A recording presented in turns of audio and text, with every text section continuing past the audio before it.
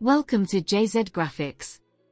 In this video, I will teach you how to create this type of drop shadow in Adobe Photoshop.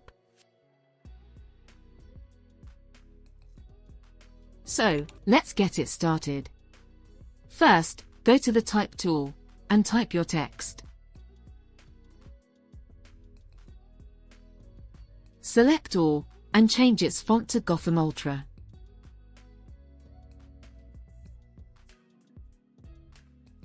And apply the white color to it.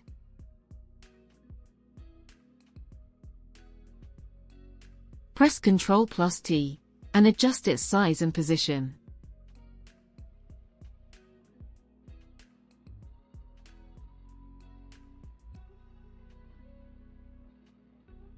Open the Layer panel, right-click on Text Layer, and choose Convert to Smart Object. Then press Ctrl+J for Duplicate Copy. Select Down Layer. Right-click on it, and open the blending options. Add the black overlay to it.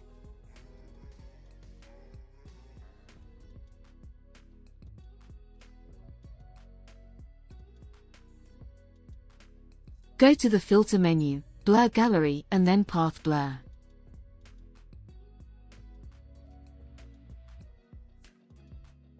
Active the Rear Sync Blur.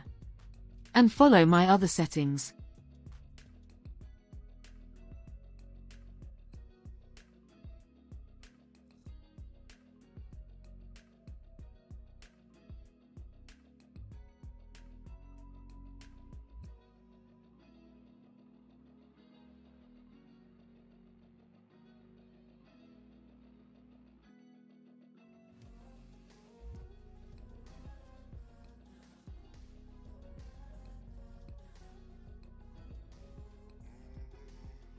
When you are done, hit OK.